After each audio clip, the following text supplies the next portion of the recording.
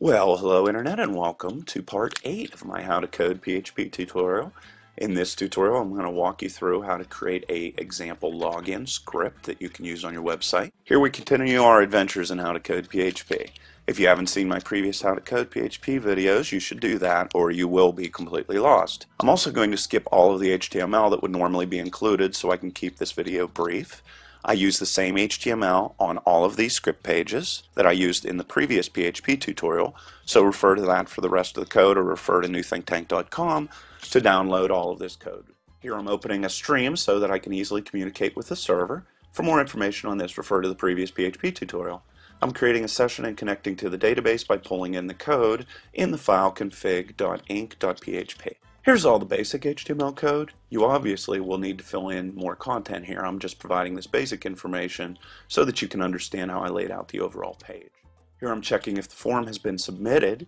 If it is, I'm checking if the visitor entered an email address with the empty function. If they did, I store that email address in the variable named e. If not, I tell them that they forgot to enter their email and assign the value of false to the variable e. Here I'm performing the same operations I did with the email address, except here I'm validating a password. Here I'm making sure they entered a value for both the email and password. If they did, I create a query to send to the database.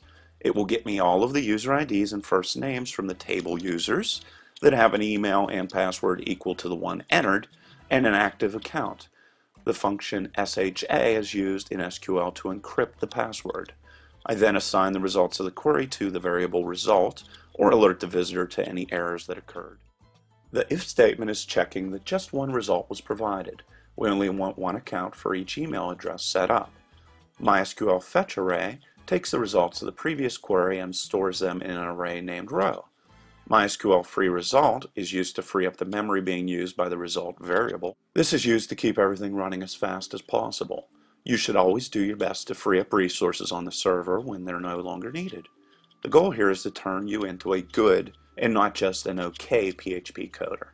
We no longer need the database either, so close the connection with the MySQL close function. Then I store the values of the first name and user ID variables to the session variables for use later. Here I'm defining where I want to redirect the user after everything checks out.